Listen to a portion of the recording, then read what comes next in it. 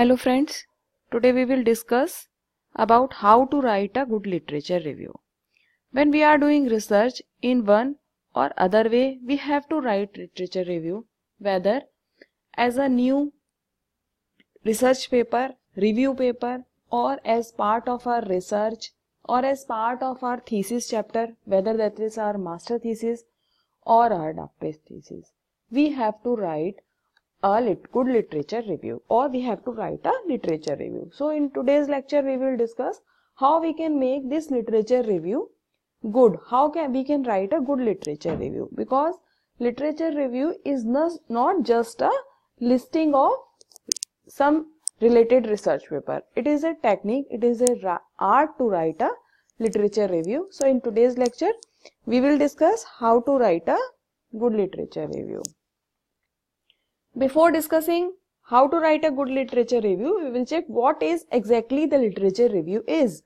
Literature review is critical description of the literature relevant to a particular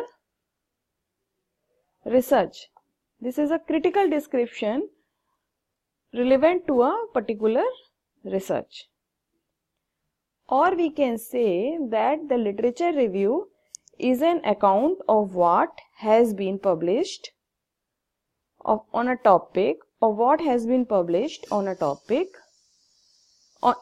Literature review is an account of what has been published on a topic of accredited scholar and researchers. Purpose of writing literature review. In writing a literature review, our purpose is to convey to reader what knowledge and ideas have been established on a topic and what their strength and weakness are.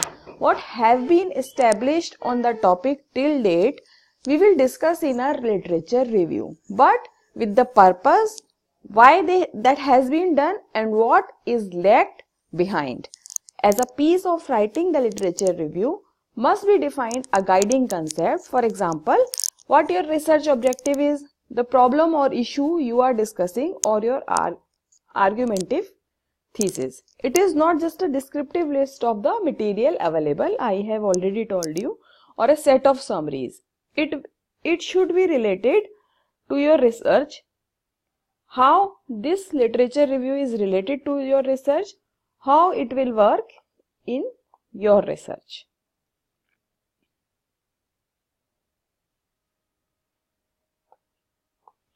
Next is context. What should be the context of the literature review? A literature review can be appear as a part of the research paper introduction, I have already told you, a part of a thesis or thesis chapter introduction, or a section in the research proposal. To write an effective literature review, we need to understand its relation with other parts of an introduction, such as motivation, contribution, implication for further research. By motivation, I mean overall motivation to study a particular set of problem. It can include a few citations of a survey, a book, or some authoritative general references, or it includes also a research question or a thesis statement. This should be the motivation.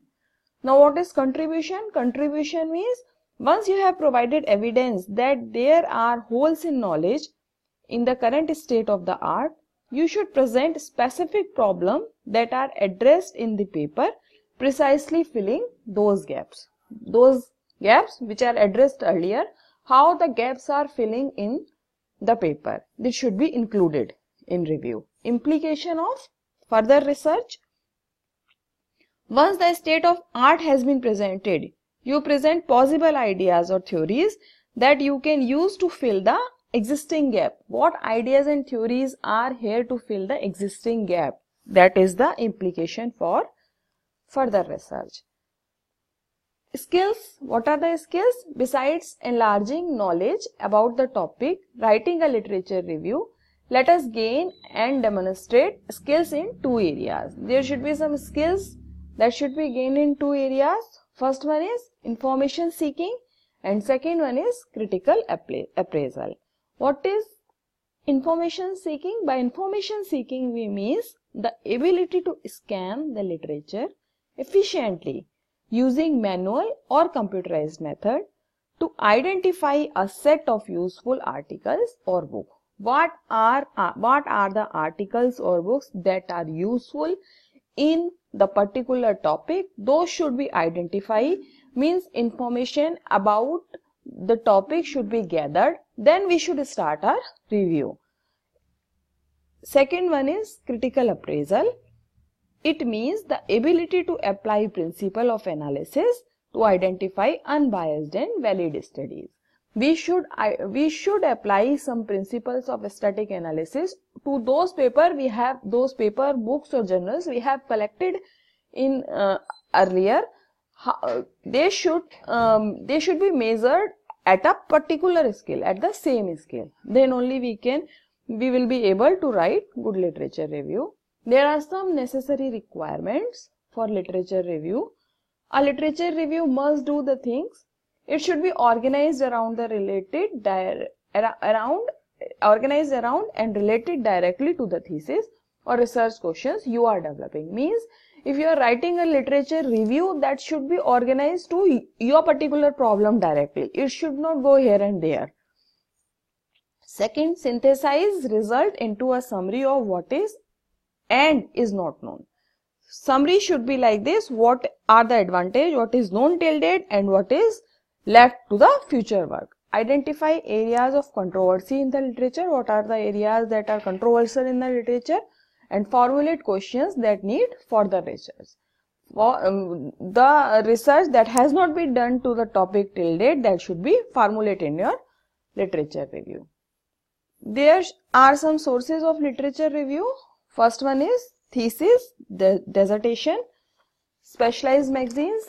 Other sources include newspaper and internet, journal articles, books, conference proceeding, government or corporate research. What by thesis and dissertation I mean, they can be useful sources of information. However, they can be difficult to obtain. Parts of research presented may have to be treated with caution. Second one is specialized magazine, from where you can collect the material. These are the sources of literature review. Sometimes these are considered as reputable as a journal. Magazines are also considered as reputable as a journal. Other types of magazine can be provide a good starting point to find more reputed work.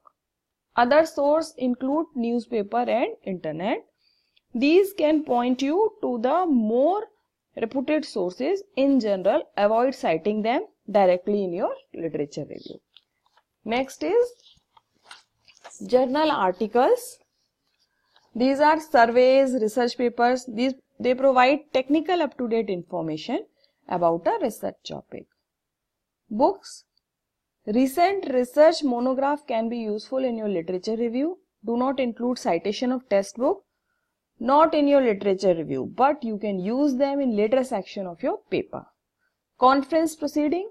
They provide information about the latest unpublished research. In general, less reliable than a journal paper. Always cite the journal paper version if available. Otherwise, you can cite the conference proceeding. Government or corporate reports, depending on your field of study, can be useful source of information. They may outline general research lines a particular organization is interested in funding. Questions a literature review should answer. There are some questions that must be answered by a literature review. First one is, what do we already know in the immediate area concerned? Whatever be your area, your literature review itself answer what we already know about that area. What are the characteristics of the key concept or the main factors or variable? What are the characteristics of that particular area or the key concept we are using till date? What are the main factors that affect your area? What are the relationship between these key concept, factors and or variables? How these key concept and factors are related to each other? That literature review should answer, must answer. What are the complementary existing theory or approaches. What the other complementary theory and approaches are existing for that particular topic. These questions must be answered by literature review. So we have characterized literature review in two parts. First is a good literature review and the bad literature review. What are the characteristics of a good literature review? It should group similar information. Similar type of information should be grouped by this literature review. It shows the relations between different works. Whatever the different works have been done till date for that particular topic, for your particular topic, it should show the relation between those works, how the one is improved over the other, how the results are improved, it should show. It is organized following the outline presented earlier. It should be organized as I have given the outline earlier. It is organized around ideas and not the researcher. Yeah, this is the main point.